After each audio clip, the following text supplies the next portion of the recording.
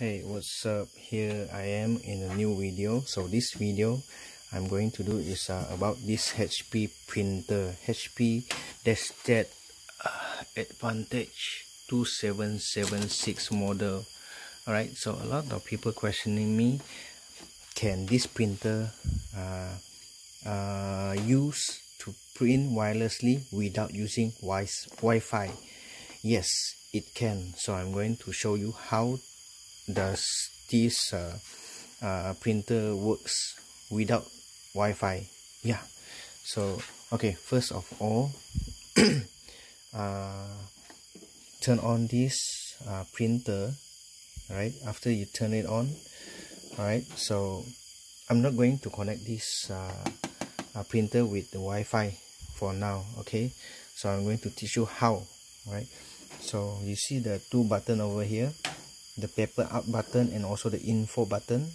So you're going to press these two buttons together to get a password for the printer, because we are going to use the Wi-Fi Direct to replace the Wi-Fi connection.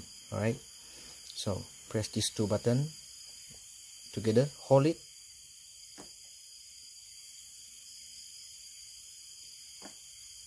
Oh, okay. Alright, so it will print a password, Wi-Fi Direct password, so that you can connect your smartphone with this printer without using Wi-Fi connection. So welcome to Wi-Fi Direct. With Wi-Fi Direct, you can connect your computer, smartphone or tablet directly to a printer wirelessly without connecting to an existing wireless network. Right? So how to print using Wi-Fi Direct? Turn on wireless in your computer or mobile device and complete the steps. So okay, I make it short.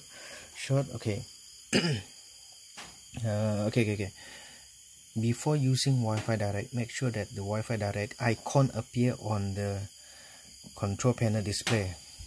So that one is the Wi-Fi Direct icon.